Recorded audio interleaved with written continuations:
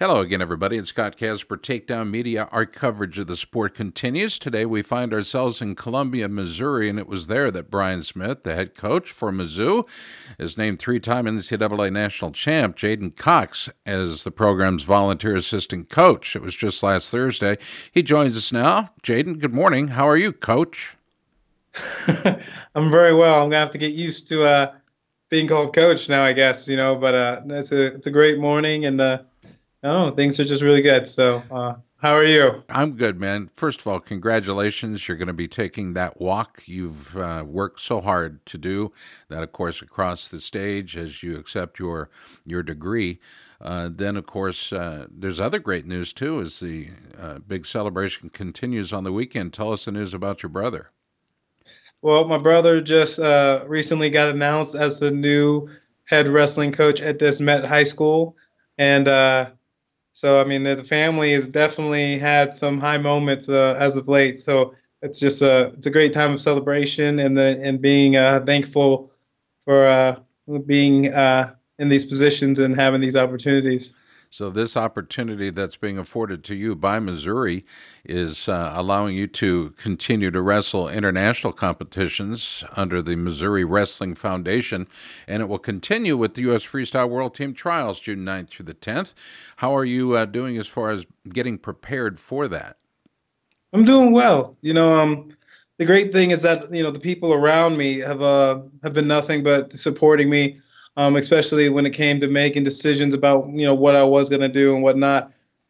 So whenever the decision came to take on this coaching job and continue to wrestle, it wasn't kind of like it was a slow start or anything. It was it was everyone jumped on board and was able to give me the support and that I needed and just I guess just give me the workout partners and the workouts that I needed. The only other thing that kind of I won't say was like a hassle, but like the only other thing that was like that took away from training a little bit when I first made my decision was whenever I was going to go to whenever school was still going and I wanted to focus on graduating because that's more important to me as of right now. Like it's still like it's more important to me to graduate than it is for me to win the world team trials. And it's not a don't get me wrong, like world team trials is a big deal. I get that, but I want my degree. I worked hard 4 years for this, and this is something that I want to and enjoy and appreciate. But don't get me wrong, I'm training hard. I'm working hard, getting back in shape. It's been an awesome ride. I mean, I don't know if I'm really getting back in shape. I'm not sure if I really truly fallen out of it, uh, but just wrestling again and just feeling free on the mat. So it's just been awesome. And there will be a sense of freedom. It's a lifetime of learning, and that's the celebration that you will experience this weekend, culminating, of course, with the four-year college degree. But also on the mat, you will have some freedom now because you will be able to focus on the job at hand, and it truly is a job, coaching and training for world and Olympic competition. It's been said by Coach Smith that you treat the sport with great respect. You're an amazing student of wrestling. He'll be a fantastic coach because of the positivity he brings to the mat and his dedication to helping our program reach its full potential. He's expecting good work out of you. Well, I'd hope so. I don't want someone to hire me because I do a terrible job. Um, but it's I think for us, it's not so much of a like it's like we've had a relationship as coach and I guess wrestler, for so long. It's going to be awesome to step in the role, as coach and as me being a coach as well. And I don't expect things to really change as much. I expect to still have the same push from him as a coach, as I go into this job as well to bring the best out of me and me giving my best towards this opportunity, And I think a big thing for me is that I don't want to. Yeah, I don't want to do this halfway, and I do want to give my best. So I'd want him to expect big things from me because it really shows the faith that he has in not only in myself but my abilities as not only a wrestler but also a coach. And I look forward to learning from him and being and like just having him take me under his wing and teaching me everything. And as long and as well as the other staff members with Clemson and Coach Joe, and even Alan Waters, who's been in the same position I'm in. So, all these guys are going to really be able to help me to gain insight on the things that I need to do to help better not only myself, but also better myself for the team, and be just an overall better coach, better wrestler, and whatever it is I have to do. It's interesting. Many of the things that you've been able to focus on and excel at is what you're going to be offering up to these young athletes that you'll be working with, the incoming freshmen, the recruits. I mean, because you are that go-to guy when it's time to have a recruit on campus. They want to meet Jaden Cox, and who wouldn't? But you're one of those dangerous guys. You got so many things going for you: nutritional skills, technical skills, mat position, and as far as recruiting goes, conversations with recruits. This is something you are a natural at. You communicate better than most. I don't know if that comes from your mother or what, but where does it come from?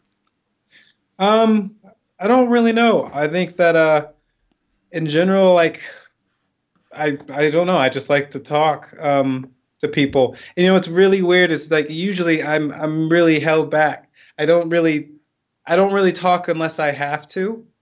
So it's almost kind of like I kind of keep what I have to say within me until I need to say something or have to say something. And I think at that point, since I've thought about what I'm going to say and I've processed it for so long, maybe, or that I don't go out out of my way to just say so much, that whenever it does come out, that it's articulated well, it's been planned out. I know what needs to be said, or I have a mindset, or I've thought about something long enough to where I know my position on it, so I can speak on things. And most of the time, when I'm conversing with somebody else, it's usually about something about me, or that I have a lot of relation to. So then it's also easy to articulate that as well. Okay, very good. Where does this put you in your singing career? I don't know. I mean, I'll never stop singing. I'm gonna be singing around the arena when we're in Lincoln. So I mean, I'm going to be singing my heart out. So I mean, that's what I do. I mean, that's how I stay. I guess relaxed and cool, and I enjoy it. It's just something that. So as of right now, let me tell you this. Right now, my career is definitely probably just it's about as far as like a shower singer goes. Okay. As of right now. What do you make okay. of all the rumors about you playing football? Everybody was worried about your career, but you. Okay. What do you make of all the rumors that were out there and the incorrect reporting? Well, I mean, I think that I mean, there's a reason that I think assumptions and rumors and all those things are dangerous, But I think that I knew what the options were. That's why whenever I was asked about it or I was interviewed about it, I made sure that I knew what was going on, so that if I had something to relay or not, that people could know. And there was also a reason why I kept this out of the public as well, because though these people wanted to have, to make rumors or have a prediction or whatever, I wanted to make sure that I kept it out of the public so that I could come out and say what my decision was, and no one else could kind of take it and make their own opinions or whatever of it before I got the chance to put it out there, because then that made whatever anyone else had to say invalid. But I just weighed the options, and I didn't want, and people were telling me so many things. I had so many people saying like, well, don't play football. And I had people telling me, well, like, you should play football. You should, you should wrestle. You shouldn't wrestle, and everything, most part, the main concern for everything was like injury, and all that. And, it's like, but yeah, I'm a man of faith. And, Jesus says, don't, do not fear, like 365 times in the Bible. So it's like, that's how I'm going to live my life. Like, if this is an opportunity, it's an opportunity. And if my leg were to snap, my leg would be a snap, and it's not the end of the world. If it weren't to snap, then it wouldn't snap. But whatever brings a smile to my face, that's what matters to me. So, you Let's know, not talk about your leg snapping, though. Okay. well, I mean, I'm just going to be honest. I got to put it out there. It's a possibility. It could happen. I could step off a curb and it could happen. Oh man. I don't want it to happen. Knock on wood. I got wood Right. desks around me, but I got you. I got your back.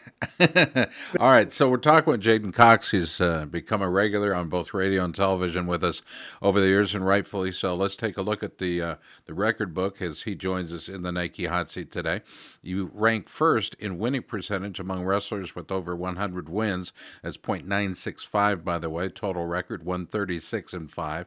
Tied for second in overall victories with 136. Second in career tech falls with 20. Third in career major decisions with 31, and tied for eighth in career falls with 27. But you are first in what we call likability. You have a likability factor among fans.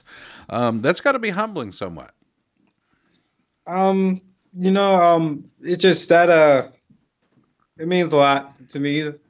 Uh, just because um, I don't just preach something. It's like me telling people that I don't want to be remembered as a good wrestler, but as a good person.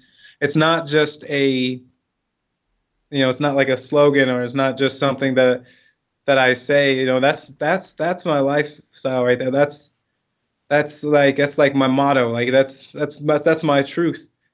Um, because at the end of the day, there's going to be other great wrestlers to come through this sport and do great things. And I don't know who's it going to be. I don't know what it is, but at the end of the day, at some point, someone else's name is going to be a lot bigger and a lot greater than mine.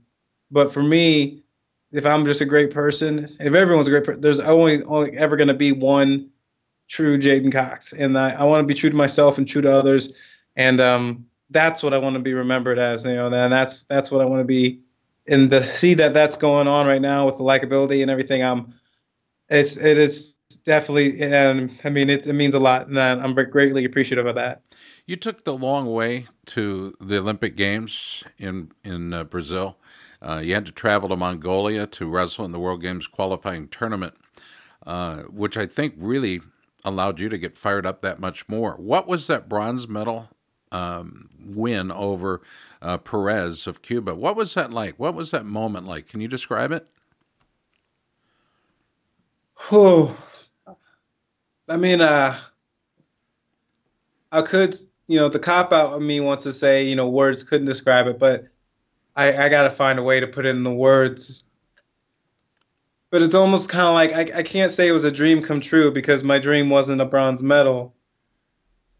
But if I could take all the moments that I've ever wrestled and then put it all into one, and have all this the striving to the striving to be something great, and the hard times and everything, it's almost kind of like those times and those it's just like it makes things worth it. It made the struggle worth it. It made it made the passion and the desire, the sacrifices, the love, the everything. It makes everything worth it. Mm-hmm. And on top of that, I got to share that with family and friends, and they got to see that. And I feel like in that moment, it's kind of like where everyone gets to see, all of your journey right then and there.